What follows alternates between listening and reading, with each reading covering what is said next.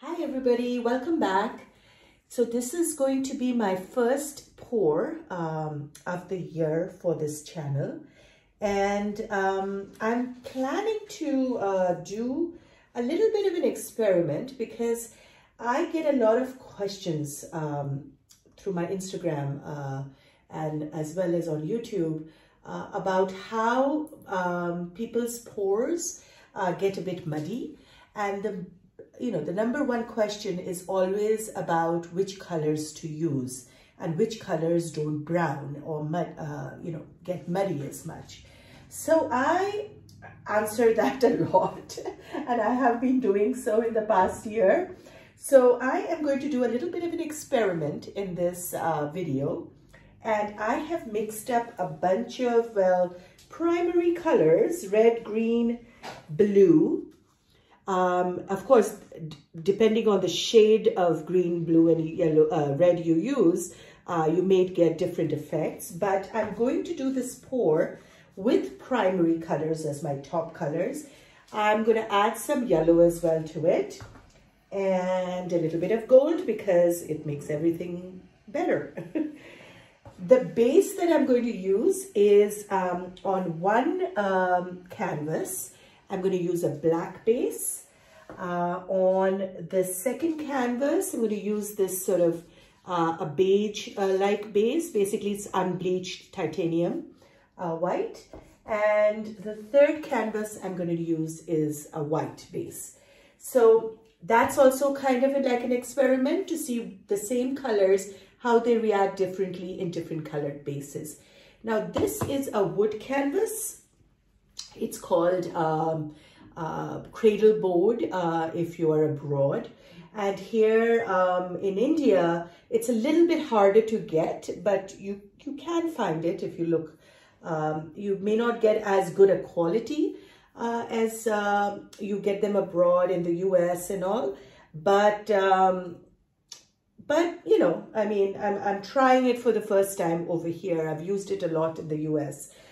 So let's see how this goes. I plan to resin these pieces, so that is why I'm using this board, wood cradle board, wood canvas, or cradle board, whichever one you want to call it. And it didn't look like it came primed, so it didn't say in the packaging. So what I've done is I've just given it a layer of gesso just to be sure. So I'm going to do a Dutch pour. All my colors are mixed with just paint and water. I eyeball, but if you want to see the ratios, you can check out my video number 36, which I'll put in the description below. All the colors will be in the description below, so no need to keep track. Just enjoy the process, and let's do this. So here goes the black. I stretch it quite thin. I don't use too much paint.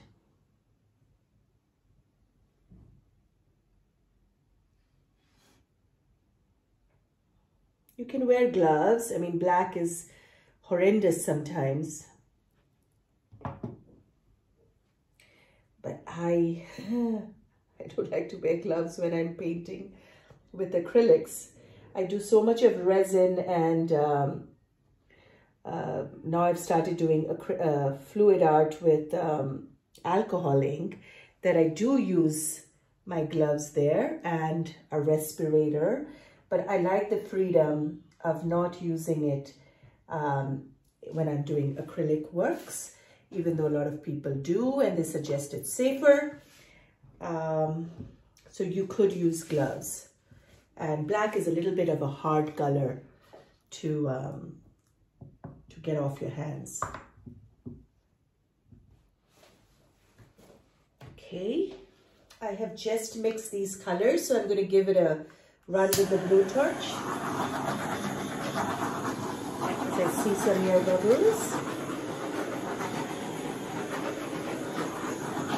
Now, a blowtorch, you can just buy a culinary blowtorch. It doesn't have to, like, this is quite, I always have to regulate the speed of this. but, and it's by a company called Zart, I think, Z, or Z, as you would say abroad, Z-H-A-R-T. But you can just buy, you know, any kind of blowtorch. It doesn't really matter. Okay, so what I'm going to do is I'm going to layer the colors, guys. And I'm going to layer them a couple of times because I'd like the blue to react with the red and the yellow to react with the green and so on and so forth. So I might do a couple of those layers, but let's start with one first, blow it out, see how it looks, and then we do the others.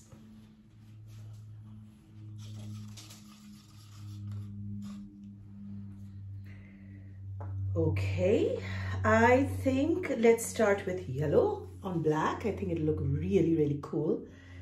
Let's go with a line like that, maybe. Okay. Let's do red on top of that because I already have green, and if I do blue on top of the yellow, I might make more green. Okay. Now let's go with blue now.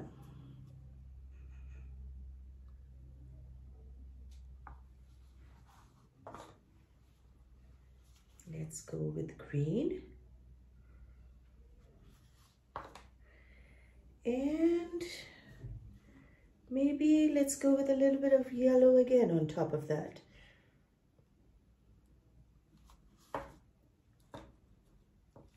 And I think the only colors that did mix was the green, but I don't want to put too much green on that. But I think all of the colors are reacting. Now I do have some gold mixed up, so I'm going to add some of that gold.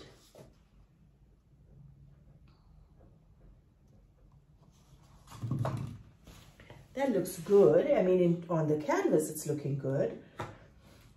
So let's go. You can put a little bit less color than this, but even this much will work. Just getting some of the base color down.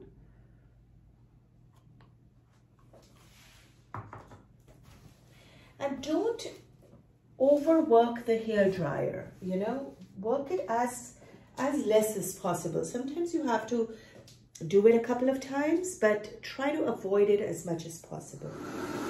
And on the low setting, I have this hairdryer. This is a new one. I have my old one also that works very well. But always this attachment, the nozzle attachment helps a lot. This is called, I think it's called an air diffuser. Or a nozzle, I don't know. So, or a concentrator, air concentrator. So try to buy one with this.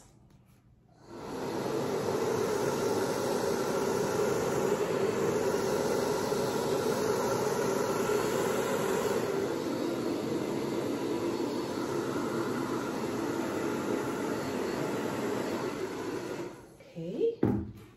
Now at this point, you could go over with a blowtorch because you've added some of the top colors. And if you've had your colors mixed in for a long time, you don't need to do this again and again. I usually mix my colors just before the pour, like 10 minutes before.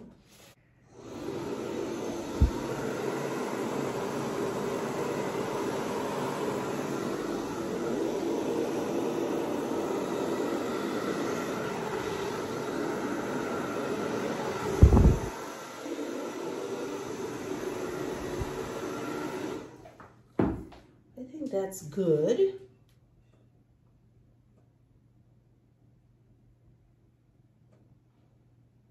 There's a little bit of color over here and I could go down with it, although I do love the composition that's happening.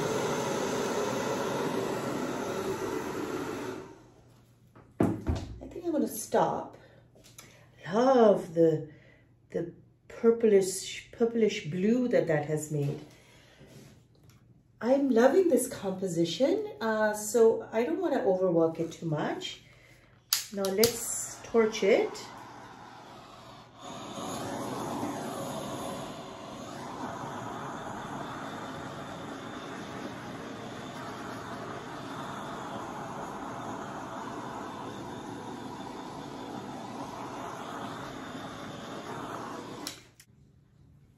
Okay,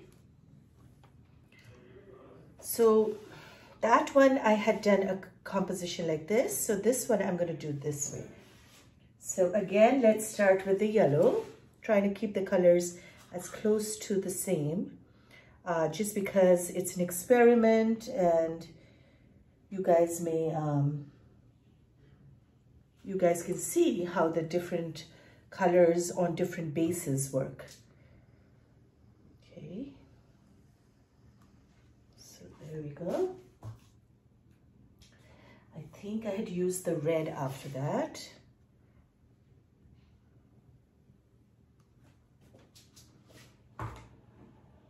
Then the blue.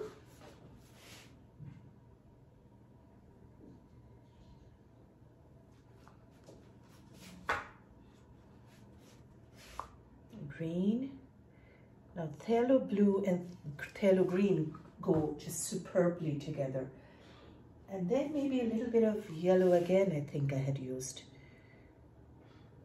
Okay. Bit of gold, gold magic.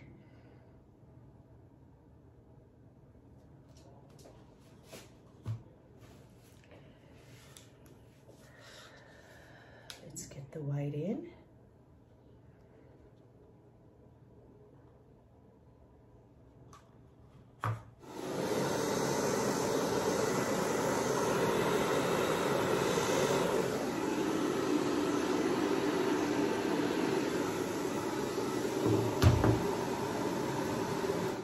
Again, you can torch it. A lot of the color has fallen off, but it's okay. We have plenty of colors going on here.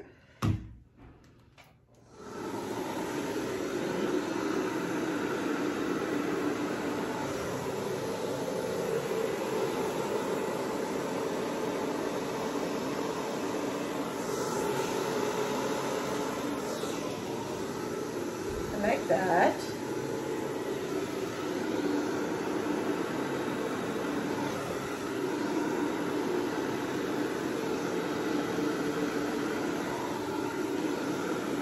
Hairdryer is a little bit less power than the other one I have, so a little bit busier than that one, but I kind of like it.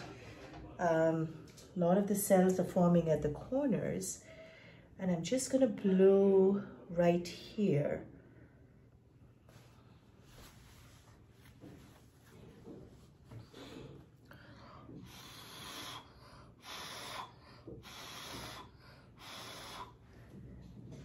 Go. Yeah, it's a little messy, so I'm going to add, this is how I fix it. I'm going to add a little bit of white and blow it again.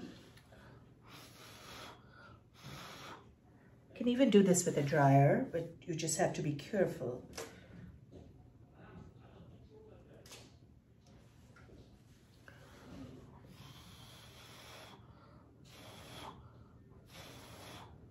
Okay.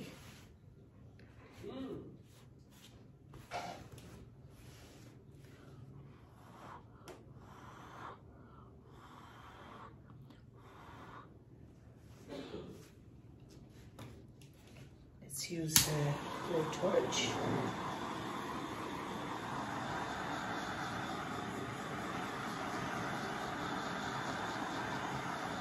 A lot of tiny cells popping up.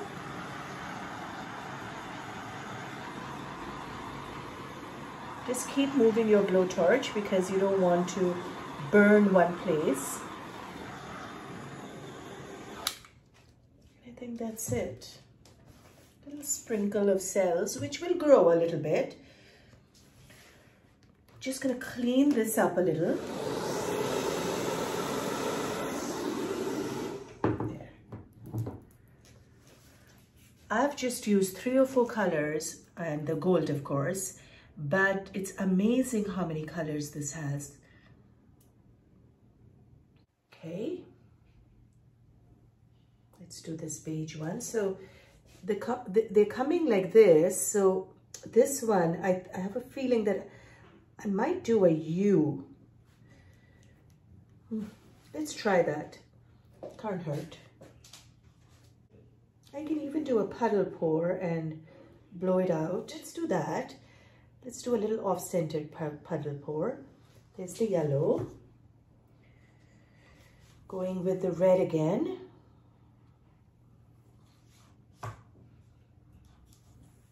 Blue.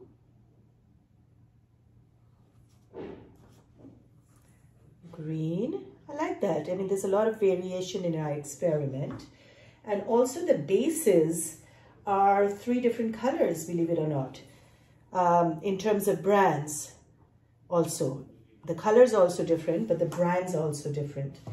And I think, what didn't I use? Oh, yeah, that's about it. And then the gold.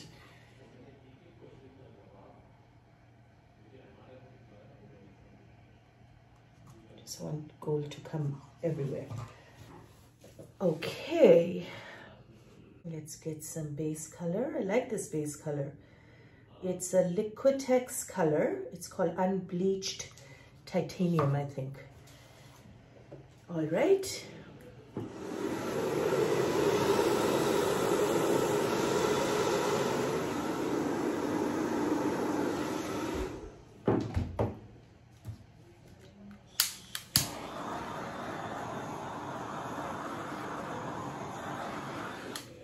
And maybe since the heavier part is going like that, I'll blow it out like that. So let's see.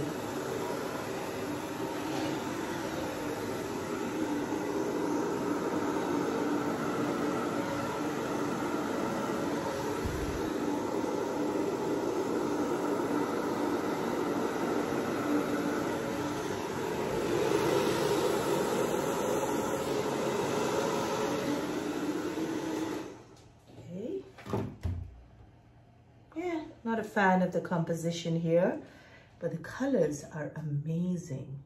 Okay, let's try to move it a little further, at least on one side. Let's see what happens.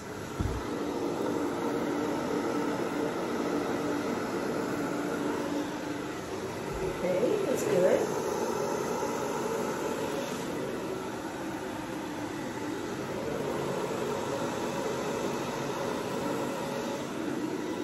Colors are so vivid in this. It is just stunning.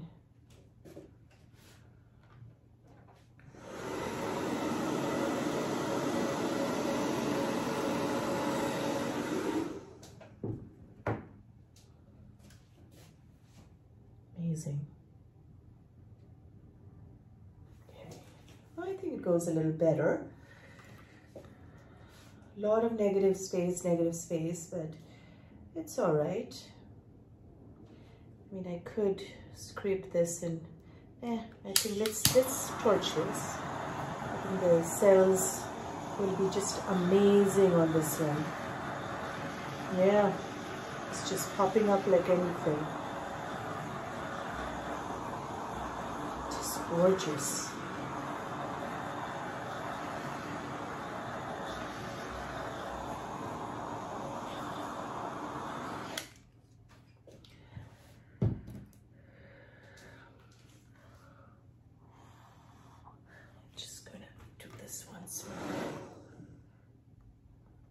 The line is bothering me. The colors are amazing.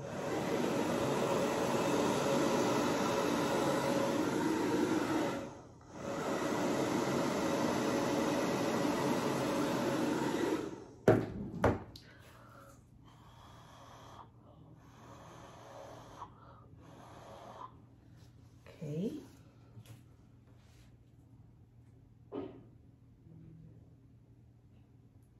No, I don't like what I did there. So I'm going to work on it a little bit, but everything else is stunning. So another thing I do sometimes is just, if you don't like it, you know, you can definitely rework it. Just very lightly, but I'm trying not to do my hair dryer too many times.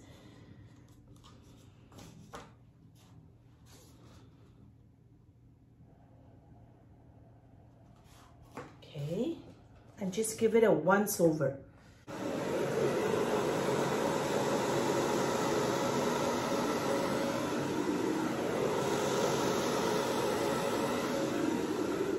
That's it. Gorgeous.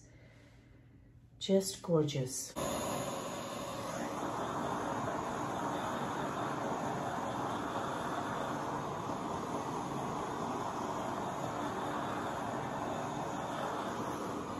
Just stunning. The composition is beautiful. I don't know if it goes with them, but the color is matte, so they all look good together. But this composition is just stunning. Okay, guys. So here is well, we can start with the last one, the white. I mean, I can't even tell you how many colors I'm seeing in this.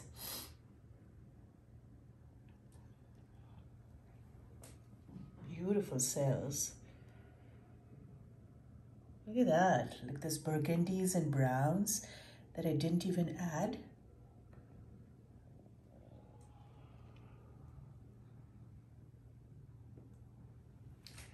Now this one, I love the composition. It's just so different. And look at these, just gorgeous.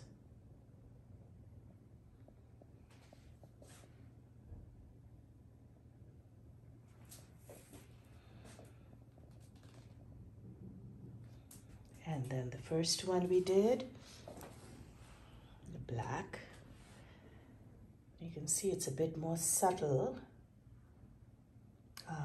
in terms of the composition, but the colors are quite vibrant on this.